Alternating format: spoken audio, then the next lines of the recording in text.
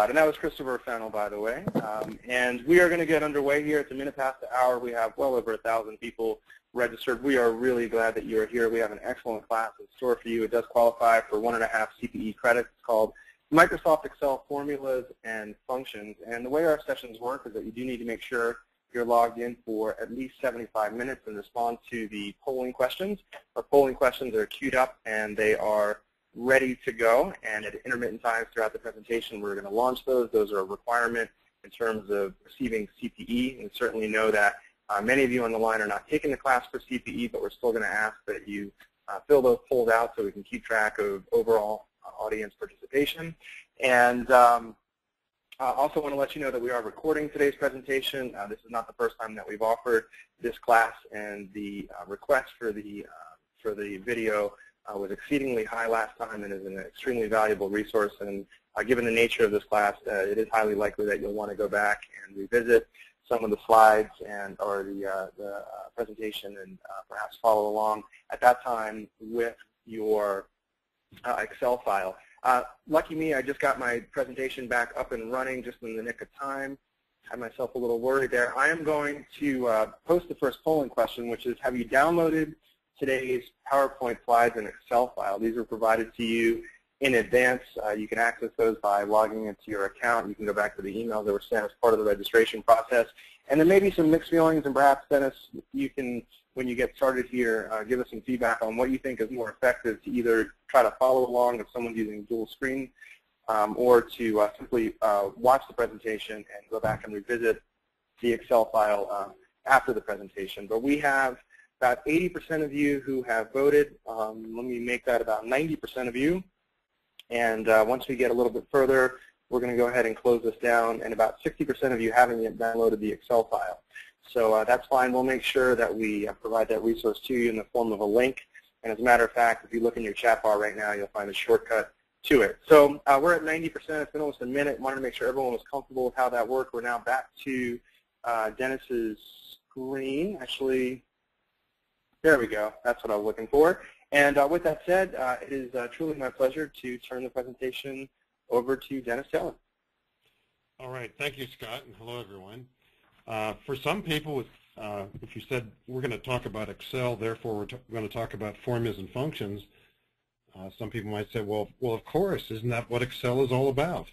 Now, that's not necessarily true for everybody, but let's face it, for many, many people using Excel, the centerpiece of what they do is work with formulas and functions. And whether it's a large list like this, maybe not so heavily laden with formulas, or whether it's a worksheet, sort of like this one here maybe, or something like some of the things we see here, there are many, many times when we need to work with formulas. And not all formulas are about financial data, that's to be sure. Excel is very rich in its use of functions. In today's session, we will be talking, first of all, about formulas in general, giving you some power tips. I'm assuming that most of you have worked with formulas, at least a little bit. It can be a little bit intimidating if you worry about how many different capabilities Excel has when it comes to working with formulas and functions.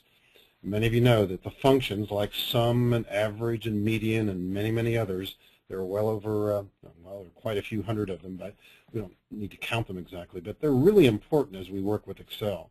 And you might be an engineer, you might be a scientist, you might be a financial expert, or maybe you're just a record-keeping kind of person who works with a lot of different Excel files. There's so many different times that you can use the built-in functions of Excel. We'll give you some power tips. We'll spend a good deal of time on two major functions, the if function and some related functions that are often used with it, and or. We'll also spend a good deal of time on the VLOOKUP function. We'll mention also its companion HLOOKUP, and show you that sometimes those two functions, powerful as they are, don't give us everything, and so functions like match and index should be on your radar as well. Anytime you're trying to look up data or compare data from different worksheets, or sometimes within the same worksheet, lookup functions, particularly like VLOOKUP, are going to be really handy. And if we have time, we'll certainly get to many other functions too, like some of the rounding functions. They've got an important role to play, and sometimes people mistakenly use formatting when they really should be rounding. We'll talk about some text functions and also point out how some of the text functions you won't need to use as much anymore because of a new feature called Flash Fill in Excel 2013. There have been a few new functions added in Excel 2010 and Excel 2013. At least one of those, aggregate, added in 2010, is important. We'll definitely talk about that one too. We'll also bring out some date and time formulas and functions and some techniques. So I'm going to start with a few tips here. First of all, in a different worksheet here, in a worksheet that I think most of us would say, wow, that's kind of a bad-looking worksheet. It's kind of disorganized. We're not sure what's going on here, but it is related to a particular kind of operation here, and you wouldn't necessarily know what's going on. But let's face it, sometimes you get data from other sources, or maybe this is something you worked on 5 years ago. You kind of forgot about it, you bring it up, and what kind of questions run through your mind? It certainly would be handy if we could see all of the formulas in this worksheet. And you can do that very quickly with Control tilde. And some of you are saying, what's tilde? Well, I can press it again, Control tilde. We go back to normal here. I'm going to zoom in on this cell right here. I'm simply depicting in cell C1 here one of the keys that on most keyboards tends to be in the upper left corner, at least most US keyboards. Occasionally on a laptop you find this off to the right, maybe upper right. But the top symbol is generally called tilde or tilde. The other symbol, most of us don't know what to call it accent. Some books call it accent grave. If we only had a better name for that key, this shortcut would be better known. What does Control tilde do? Remember, don't use the Shift key in this. Control tilde doubles the width of columns, but more important, more important, it exposes formulas. For example, there's one in E5, there's one right here, just below it, and so on. Every time there's a formula, we see the formula. The column widths are doubled to give you a better opportunity to see the entire formula. That's not perfect in all cases, but generally it's helpful. So it's looking like this. Now I'll zoom back to a normal zoom. And by the way, from time to time I will be zooming in and out, holding down the Control key and using the mouse wheel. That's the best way to zoom because it makes no difference where the mouse is. It can be anywhere. I'm just holding down Control as I move the mouse wheel. So here we are again looking at this worksheet. We're trying to get a bead on it, so to speak, trying to get a quick read of it. It's going to be helpful if we can see these formulas. Control tilde is what we call a toggle, back to normal, or now we're seeing formulas, back to normal, and so on. Anytime you want. Obviously it makes no content changes. It's just a different way to view the data. And it is represented in the ribbon menu system on the Formulas tab. If you've never seen this choice, Show Formulas, the pop-up tip below it does give you the keystroke shortcut, but they mention the other symbol on the key, and it's so tiny you could easily overlook it. I've even seen this in books where that sort of looks like a speck of dirt or a piece of ink or something that got misprinted somehow.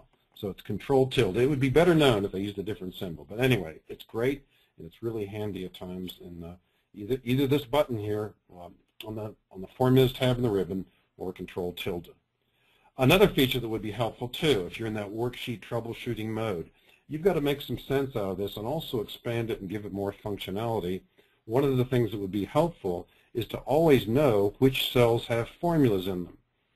Now you can do this in not quite a dynamic way, but at least you can do it for the moment and over time adjust it too.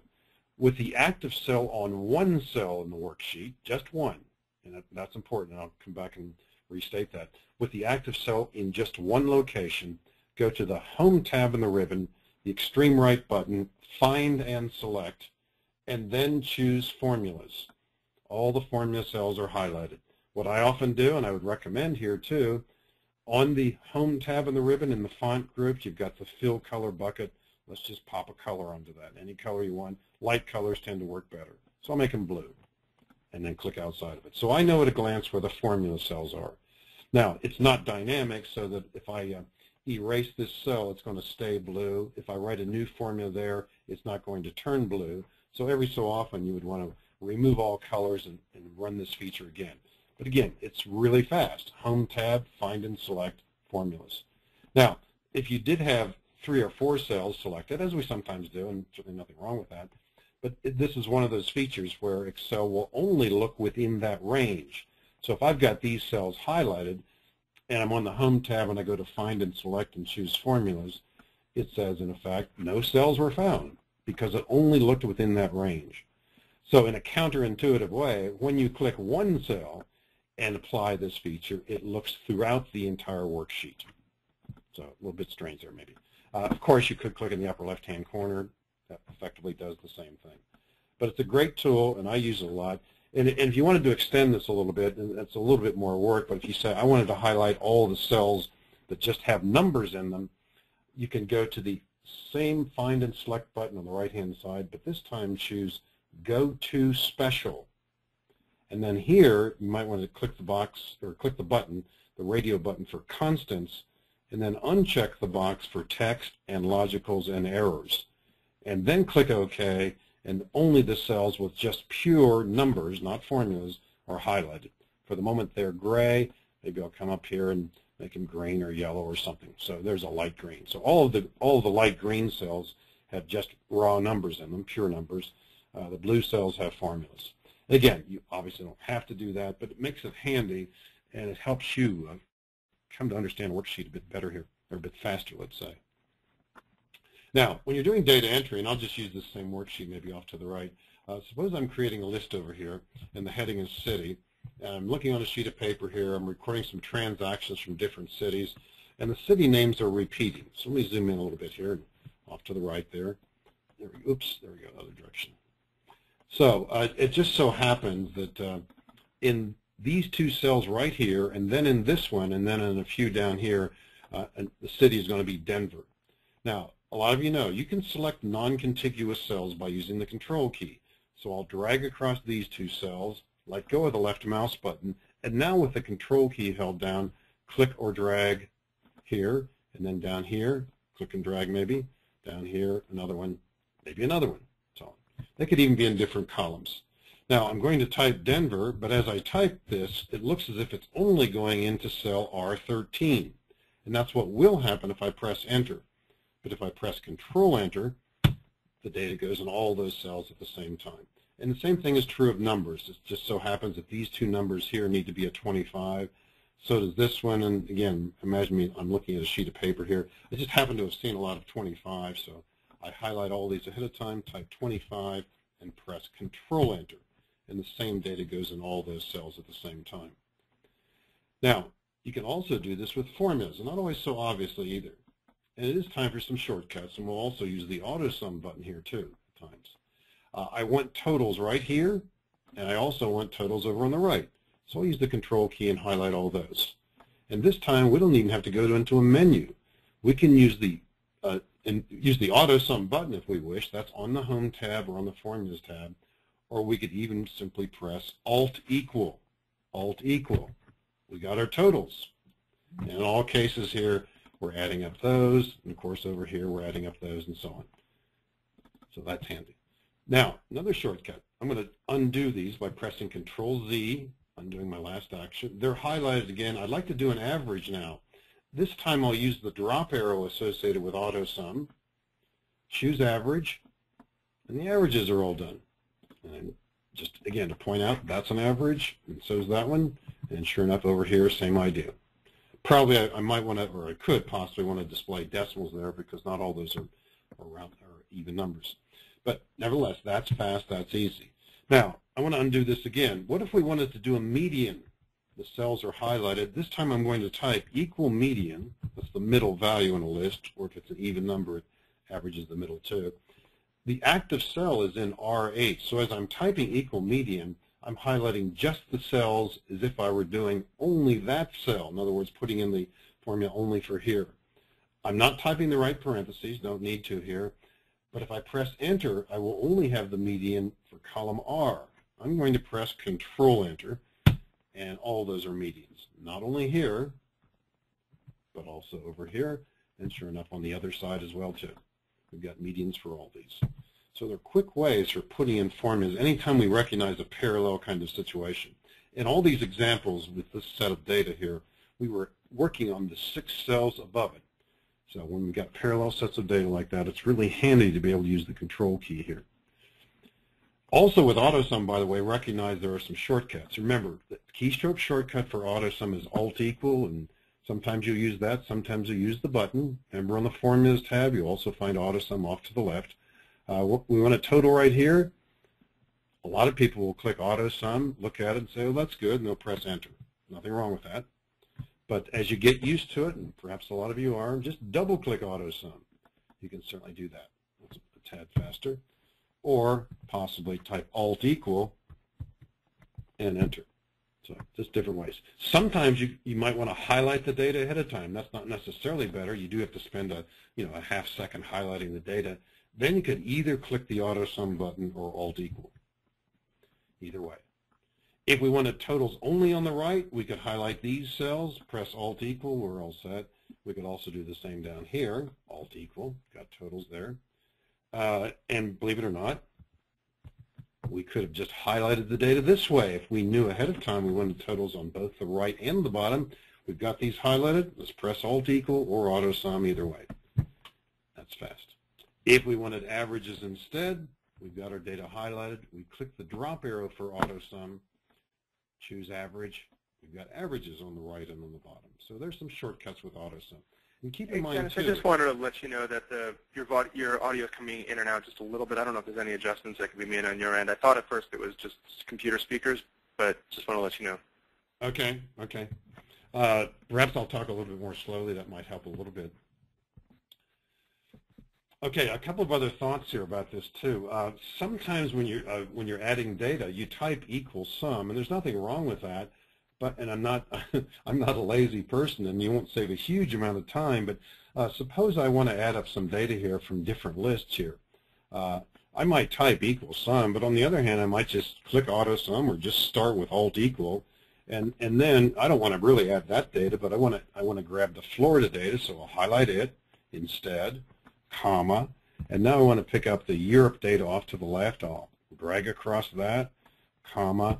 And although this would certainly be weird in real life, I'll pick up some of the data up here over in column B, comma, and then I want to add the number 1,000. I mean, I'm just throwing in the idea here that you can certainly use the sum function in a variety of different ways, gathering data from different locations without doing a lot of typing, using a combination of the mouse and the comma button here. So I'm just simply adding data from a bunch of sources, and I didn't type equal sum. I pressed alt equal to begin the process.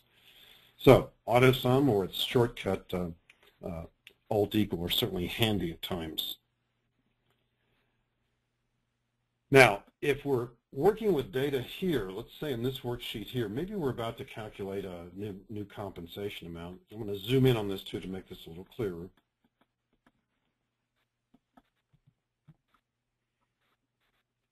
In column L is a compensation value, and everybody's going to get the new rates here.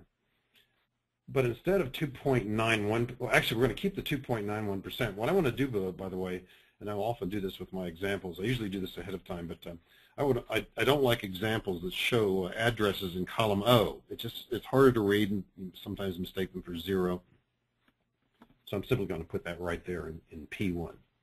All right, there are a few different ways to write a formula here. Certainly one of them is going to be equal L2 times this amount here in P1, and then that would calculate the amount of the increase, and we could simply add on to that the existing salary. Others of you might want to use a parentheses there and put in P1 plus 1, that being within parentheses. So there's certainly different ways to write this.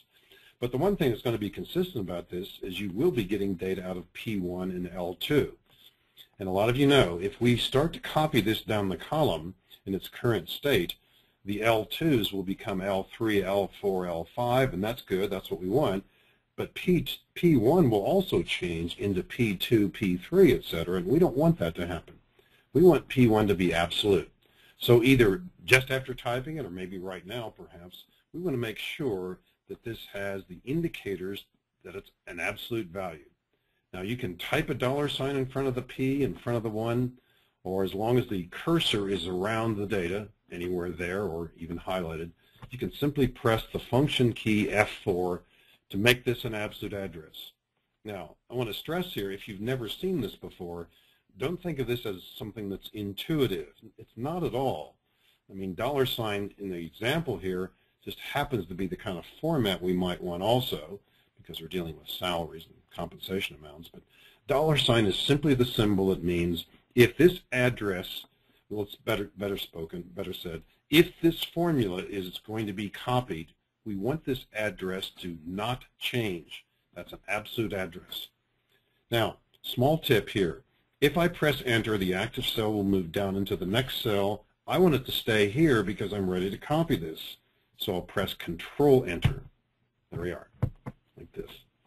Now, by the way, something occurred to me. I should have said this earlier, and it's not a major thing, but I am using Excel 2013. You might be using Excel 2010 or Excel 2007. Nearly everything we've done so far works exactly the same. In a minute or so, there's one slight difference, but I will try and keep up with that and point out from time to time there might be some slight differences in these versions. But as a general rule, with formulas and functions, usually what the difference is, a few new functions are added with each version.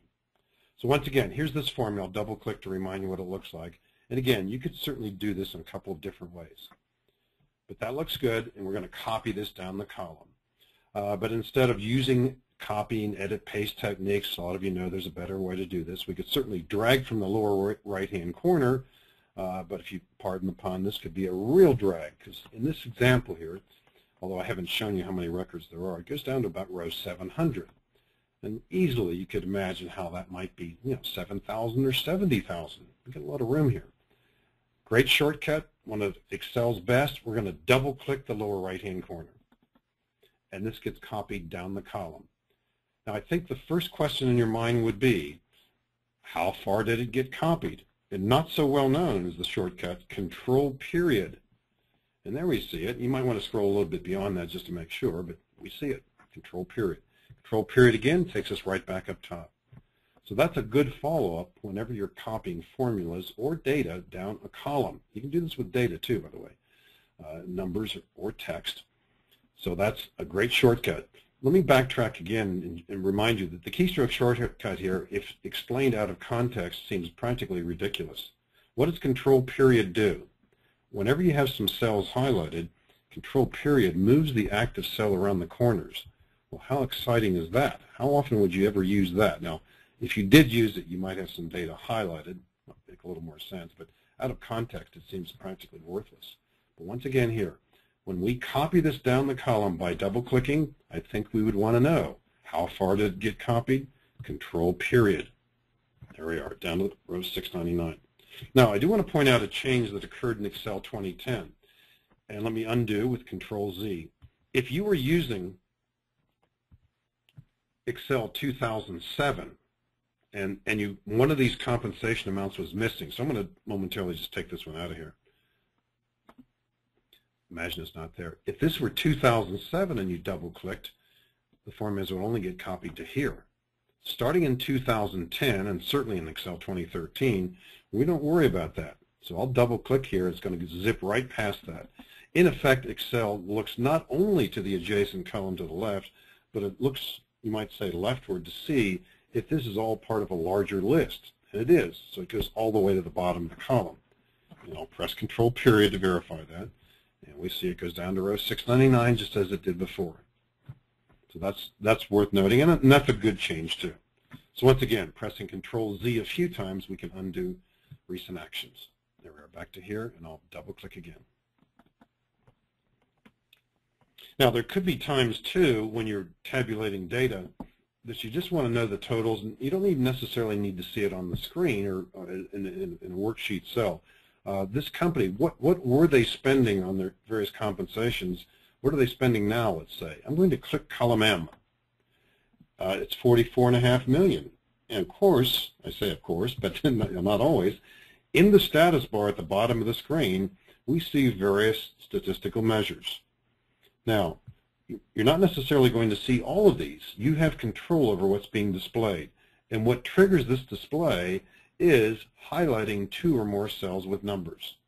So I've highlighted 2 cells, gives me the total, minimum, maximum, average, and so on and so on. But I can see at a glance by clicking column M what this company is spending on various compensations here. $44.5 million. I can see an average amount there, which is a little misleading because some of those people are half-time in contract and so on. I can also compare it with the previous salary. And moving off here to the left, we can do things like, for example, here, I'm going to click column F and see that the most recent person was hired on June 6th. of this year. You've got a max down there. The person who's been here the longest was hired back in June of '93. So on. Average years of service, we'll see this down here. So how do you control this? There's a possibility that you're not seeing anything under these circumstances. Right-click the status bar. You'll see lots of check marks, but in this cluster right here, there are 6 different statistical measures. I usually leave them all checked. Why not? Doesn't hurt. Sometimes that information, a lot of it isn't useful, but I often want to see sum and average, and sometimes max and min and so on. So I usually leave them all checked. But you have the right to come in here at any time and change these. And whatever change you make is going to stay that way until you change it again. If we were looking at job ratings, why would I ever want the total? It wouldn't make any sense at all, but I do want an average. So average job rating here is almost 3.2. So it tells me something about the data at a glance. Now, suppose we really do want a total here. And I want to total the new comp here. I just put the headings over here ahead of time. So I want to add up that data. Why not use AutoSum, Alt equal for starters?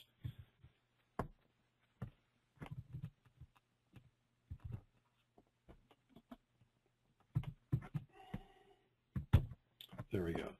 And when you press Alt equal, Excel makes a guess, sometimes a bad guess. Why would I want to add up those 2 cells there? That wouldn't make any sense at all, the new and the old. What I really want to do is add up all the data in column M. Now, what some people will do here, and it's certainly not wrong, is to click on cell M2 and maybe press Shift Control down arrow, something like that. Or maybe start clicking and dragging from M2 downward, or maybe even typing. But it's going to be much, much faster if we simply click column M. And that's it. Enter. We got our total. Now, this is good for a number of reasons. First of all, it's got a clean look to it.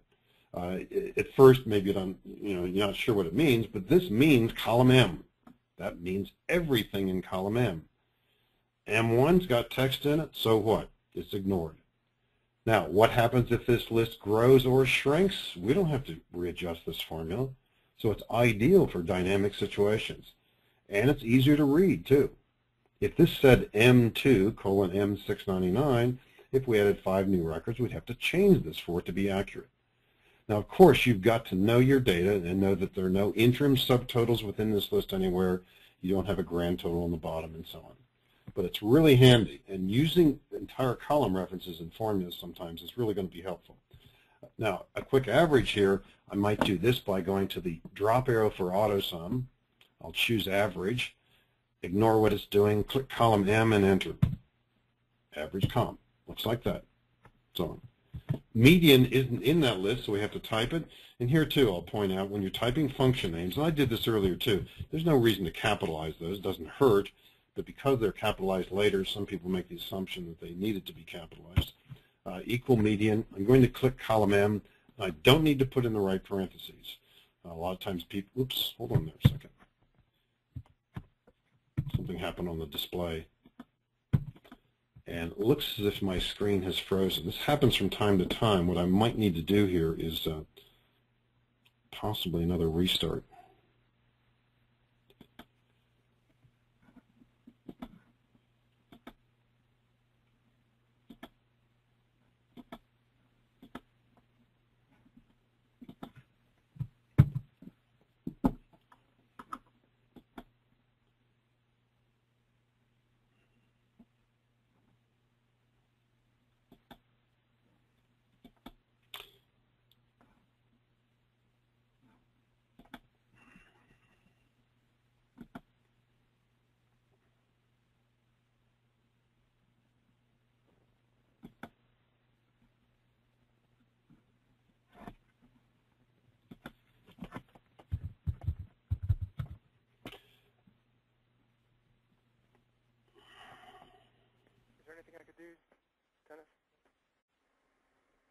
What I'm doing is attempting to log in again. I think that's, there's nothing else seems to be happening. Okay. Should take less than a minute here. Let me know when you want me to convert it back over. I didn't know if there was anything Okay. private there, so I'll make you presenter when you're ready. Okay.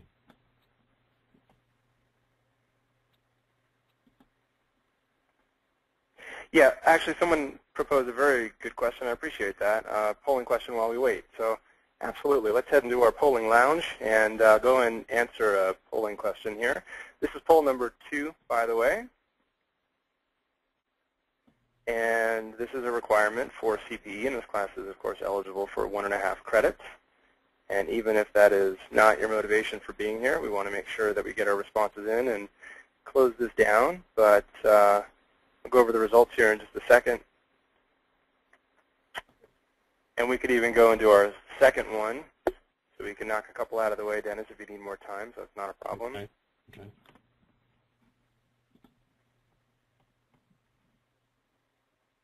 All right, we're at 91%, and I believe the response was VLOOKUP. Is that right, Dennis? Yes, it is. Yes, it is, by far, apparently, from what I've heard.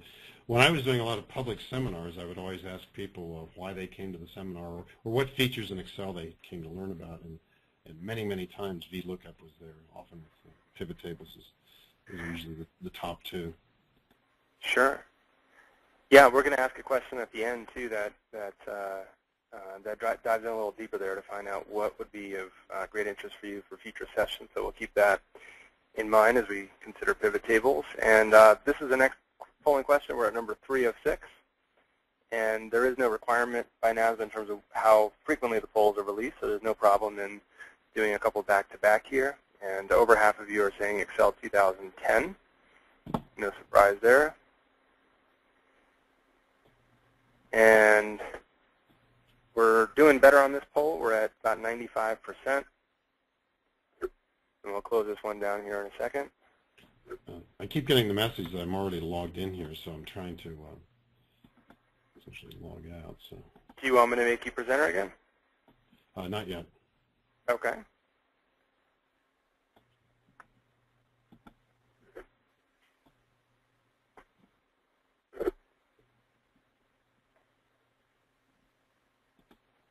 I'm a little reluctant. Yeah, it looks like Dennis, you got booted out. So we're going to have to wait till he logs back in. Sorry about this, folks. Okay. There we go. Dennis, you're back in now. And make you an organizer. And we'll make you a presenter. And when you're ready, you can accept that. Okay.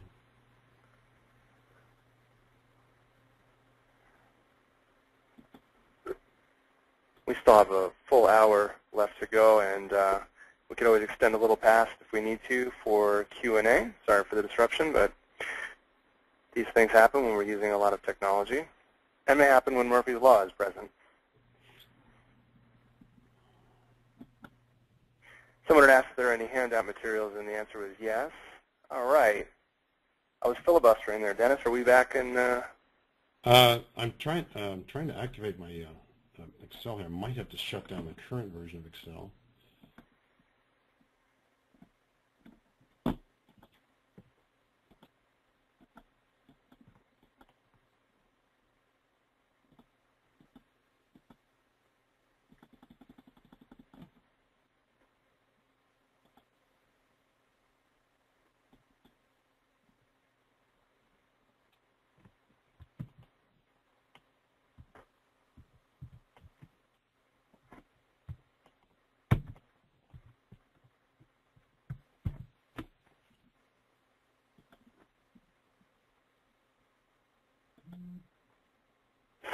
Sorry, folks, I run out of stories to tell. I could tell you about my weekend if you'd like.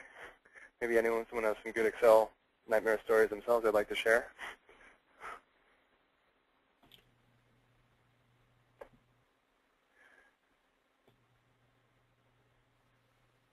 Okay, I'm restarting Excel. We should be up momentarily here. And what we were talking about was the fact that, and let's see, we can probably do it this way. There we go. Yeah. I was talking here about median and this idea. Whenever you're typing a function, first of all, it doesn't have to be capitalized.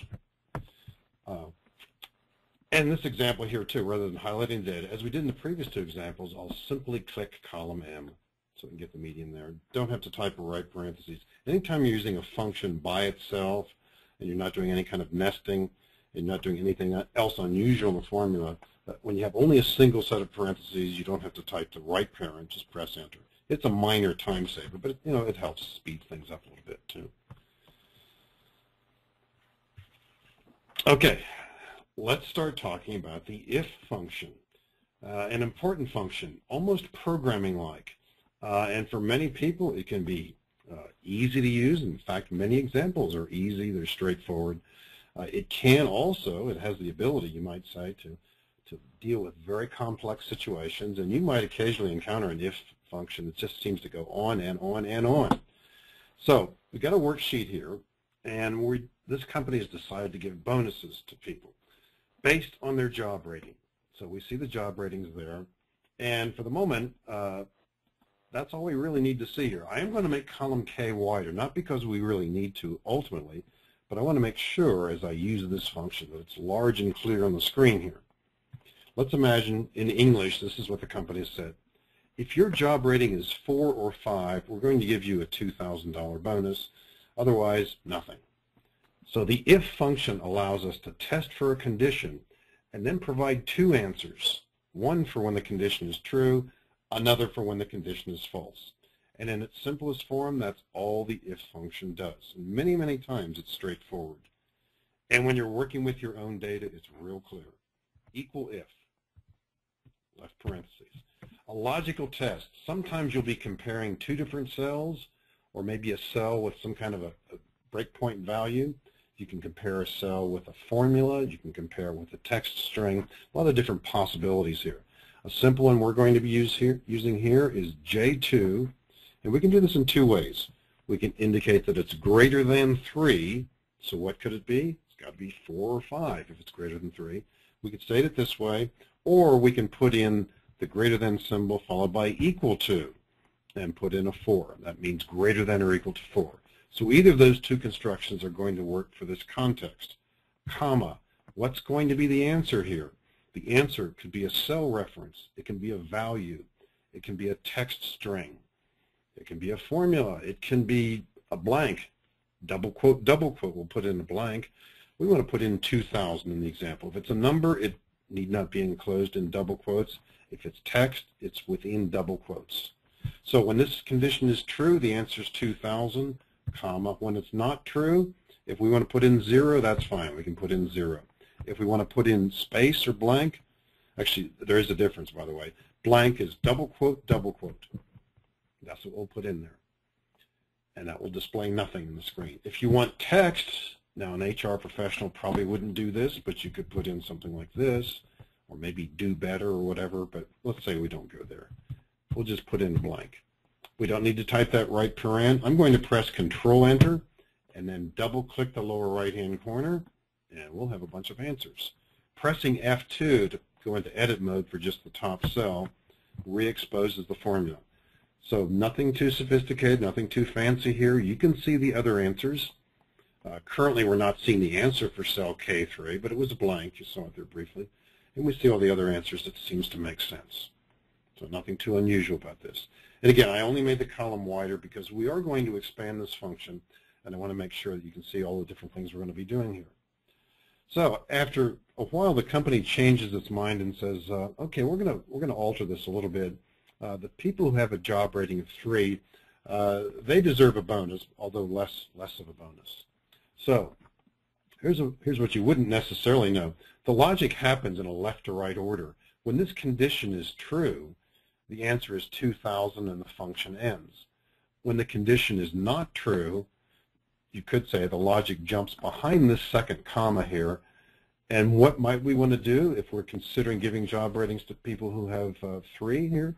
Put in another if. This is called a nested if. Now remember, the logic will only go here when the job rating is 1, 2, or 3. So we're going to start all over again, so to speak, another if this J2 equals 3. In this case, it does happen to be equal to 3. When that's true, comma, we're going to give these people $800. Comma, when it's not true, nothing. That's an if inside of an if. These are called nested ifs. We need another right paren that must be typed. Now, since all these cells are highlighted, I'll press Control-Enter. It's going to take care of all of them. And I'll press F2 again so we can see that top entry. So there we are. We've got three possible answers, 2,000 or 800 or blank. And we see those spilling out in column K over there. And we only see the 800 in the case of where the job rating is 3. Now, in the first one, of course, it's 3. It's 800 there also.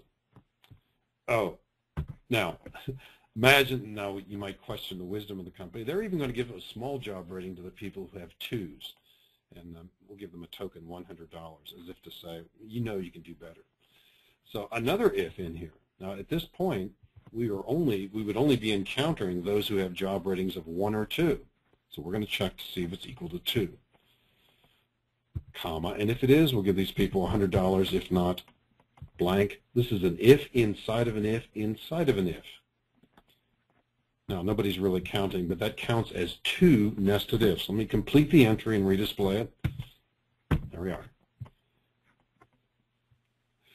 Now, you might have seen situations like this, or possibly you will see situations with even more ifs. And in older versions of Excel, before 2007, the most nested ifs you could have had was 7.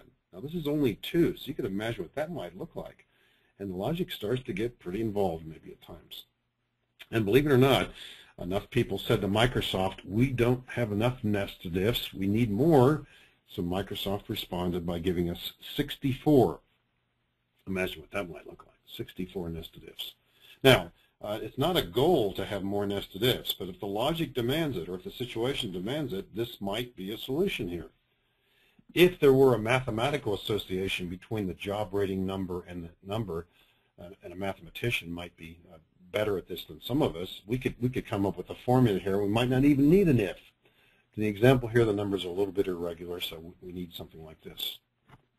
But I also want to take this in a different direction, and that's the idea that sometimes you've got what might be called a compound condition. So scrolling to the left here, I'm going to bring into view here 2 other fields, the years of service and the status. I don't need to see the benefits right now, so I'm going to right-click column I and hide this. There we are. But I want to change this. The company has changed its mind again. It's going to backtrack a little bit, but then expand it in the following way. We're only going to give bonuses to people who have a good job rating, but they must be full-time. So let's say we clean out a lot of this, or get rid of some of this at least, and kind of start over, but put in the word and right after the left parentheses. Left parentheses. By the way, the function called and can be a standalone function. Many times it's embedded within an if, but it can be a standalone function by itself. We want to say 2 things. You've got a good job rating, it's 4 or 5, comma, and, we don't use the word and out here, we use it before the parentheses, and your status here, that's in cell H2, equals double quote full-time. You must spell it exactly the way you see it. Actually, the upper lower case isn't critical, but the spacing certainly is. F-U-L-L space time. Right parentheses, comma, 2,000, if not blank. We need to get rid of this comma, and we don't need as many trailing parentheses out there now. So in English, what are we about to say? If you've got a good job rating and your status is full-time, you'll get the 2,000. Now that means if and only if. In other words, both of these must be true. Now I remember when I first saw the and I had been a prior user of Lotus 123, in the old Lotus 123, you'd put the word and between the conditions. But the reason Excel doesn't do this, and it's a good reason too, is that not only are you limited, or can you have 2 conditions here, but you can have 3, 4, 5, up to 31, I believe it is. And repeating the word and between every condition here would be quite cumbersome and lengthy. So think of the word and as appearing between these, but we might have 3 conditions, 4 conditions, and when all of them are true, and only when all of them are true, is this the answer right here. So when both of these are true, you get $2,000, otherwise nothing. So I'm going to recalculate these, and there we see what's happening. And here's the redisplay again. So in some cases, for example, in row 7, row 8, row 7, that person is full-time, but doesn't get the job rating because he or she does not have the right job rating. And farther down there in row 10, good job rating, great job rating, but that person is hourly, doesn't get it. Got to have both. And sure enough, a companion function called OR, and we'll use it in the same way we use it in English. I think you know what's going to happen here. If either condition is true, either you have a good job rating or you are full-time, and of course that includes both, Control-Enter, and redisplay it. That's a more popular decision by management. As we see here, many more people are getting the increase here. So that's certainly expanding it a bit. Now, when you know the data, when you work with it, and you've been working with it, these things fall into place maybe a little bit more easily and readily than you might think. The logic is clear. It's strictly standard logic here. Now, it's easy to say that, but sometimes when these are thrown into your face, you kind of sit down and figure them out a little bit. Now, sometimes you use ands and ors together. I don't think too many people will do that often, but just to show that you can do it. And we're not trying to say, in effect, that you want to make these more complex, but this company changes its mind again and says, okay, the following. We're going to give you a bonus for one of two major reasons. Either you have a good job rating, that's that, but if you don't, you might have the combination of being full-time, comma, and your years of status out here, or your years of service, that's what I meant to say. Years of service are greater than 9. So here's an and inside of an or. Now, once again, if this is thrown into your face, you've never seen it, it's like, whoa, what's going on here? It seems kind of crazy, but it's not, ultimately. Complete that and redisplay it. So we've got situations here where maybe somebody doesn't have a good job rating, like the person in row 11 down there. That person does not have a good job rating, but on the other hand, that person does have the combination of 19 years of service and full-time. Meets the other two criteria, although it doesn't have a good job rating. So we can see how these play out. And again, when it's your data and you've been working with it, you might be surprised how what seemingly is kind of complex falls into place nicely here as we look at these examples here. Now, if that's all we wanted to do with if here, and we were done with this, of course, the column all along didn't have to be that wide. I'm going to double-click the boundary between K and J out there, double-click. And, of course, it need only be this wide. The column need only be as wide as the answers, and that makes sense there. And how much is the company spending on bonuses? I'll click column K. They're spending $918,000. I can see that in the status bar at the bottom. That's it. So that's an expenditure, of course, and they've probably thought that out ahead of time, or at least they're thinking it out now. And by simply changing that top formula from 2,000 to something else, we have a different total. And even more flexible, you could imagine, instead of this 2,000 being here, maybe there's a number out in cell P2 or somewhere out there, and it's no matter what the entry is here, we're going to pick up the value from cell P2. So we could put in P2 here with an absolute address and put a number out there, and then have that flexibility to jump back and forth even. And some of you may even be familiar with a feature called Goal Seek, where you can say, in effect, I want the total of the new bonuses to be $750,000. That's it. You tell me what this rate needs to be. And that's kind of a cool feature, too. All right. One more example of this, by the way. We're not going to do too much with this, but just to point out a nice little shortcut and a tip here, too. On a different worksheet, this one here that we had seen earlier, whoops. Yeah, I'm going to momentarily close that. There we go. On this worksheet that we saw earlier, there is a form at the bottom that's it's a bit unwieldy. And I'll zoom in on it and double click. And imagine if that just sort of fell into your lap and you're trying to figure out what's going on there. That's a lot to handle, a lot of ands and ifs. Now, here's a little shortcut that seemingly, for the moment, is not related, but it is. If you were putting in a column heading and you want to put in, for example, 2014 salary, you might, as you start to type it, think, this column is going to be a lot wider because the heading is so wide. Let's put salary in the same cell right underneath this. Let's press Alt-Enter, and I'll type salary, and Enter. All I did was press Alt-Enter, and then the column could be narrower if we're only going to be putting in that amount. So how does that apply to this function here in cell B42? I'm going to double-click. There it is. I'm editing this right now. I'm going to click in front of the second if and press Alt-Enter. and then the next if, and then the next one, and all of them ultimately, and down here too, and even the first one maybe. Now, I'm not saying that there's instant comprehension here, but when the formula is displayed like this, I've got a much better chance to figure out what's going on. So, and this doesn't change anything. In other words, if I press enter, no result has changed. As it turns out, if you really did work with this logic, I think you eventually realize it could be more efficient. We're not going to worry about it, but just to point out the idea. And you can do this in any formula if you wish. By pressing Alt-Enter, you introduce a line break, and sometimes it clarifies the logic or maybe the lack of logic within a function. Notice the color coding there of the parentheses. This is 4 nested ifs. 4 nested ifs. Imagine what 7 would look like, or 10, or 20. Almost unthinkable. Anyway, shortcut there. Now, I want to go back to the other data, and imagine what if you had more or less mastered the if function, or you used it a lot, and it's all well and good. By the way, there's a term I want to jump back to just momentarily here. We sometimes refer to functions like this as job security formulas. Nobody knows how to fix this except you, and maybe you've made it more cumbersome than necessary. So it's not always the case. All right, back here. If you've gotten pretty proficient with the if function, what if you had to come up with a tax rate here? Now, off to the right, we're about to see a tax table. What I'm going to do is hide columns P, Q, and R. We don't need to see them for now. Right-click and hide.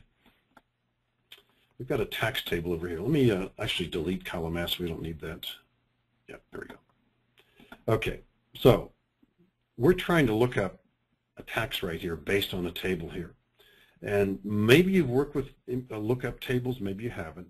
But if you were trying to somehow use the if function, and it could be theoretically done, and you're trying to come up with answers for this table, because there are, well, I think there are 11 different answers here, it's probably going to take about at least 9 nested ifs to get there. The if function is not the way to go here.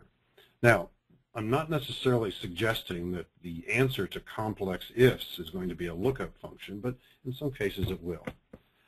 First of all, there is a function we're about to talk about, an important function. And as you saw in the polling question, this is the most important function for many, many people, and it's the one that's most frequently Googled out on the web, which is the function that people are trying to find out about.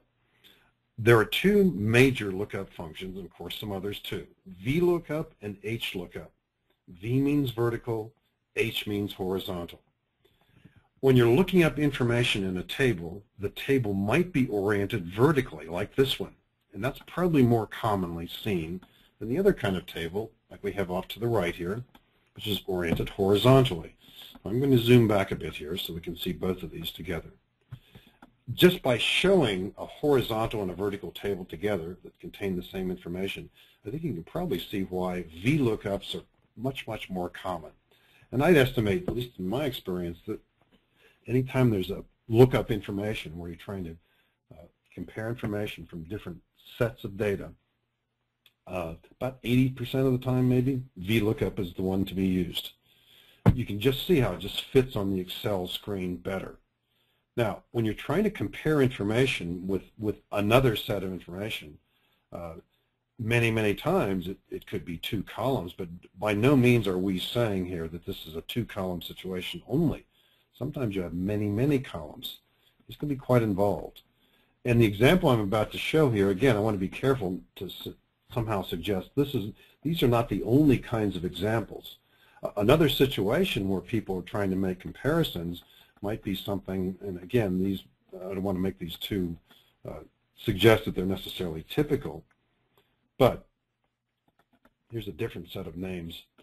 What if this data is in one worksheet or one workbook, and this data is in another, and you're trying to match up names, and you've got thousands of them?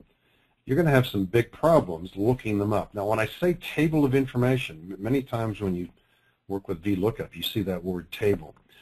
That's starting to get a little confusing because Excel has introduced a new feature in 2007 called the table. And so we want to be a little bit careful with how we use the terms. But let's say matching up information from different sets of data that might be on different worksheets and different workbooks seems to be an increasing need, partially based on the idea that many of us these days are getting getting data from other sources, maybe the internet, maybe from another company or another service or another piece of software, and we're trying to reconcile or pull data together. The function you're most likely going to need is going to be VLOOKUP. And these lists sometimes are enormous in depth and sometimes in width as well. So let's start with a somewhat simple example and also point out something else here. When we work with lookup functions, whether VLOOKUP or HLOOKUP, there are two major styles, you might say, two major types.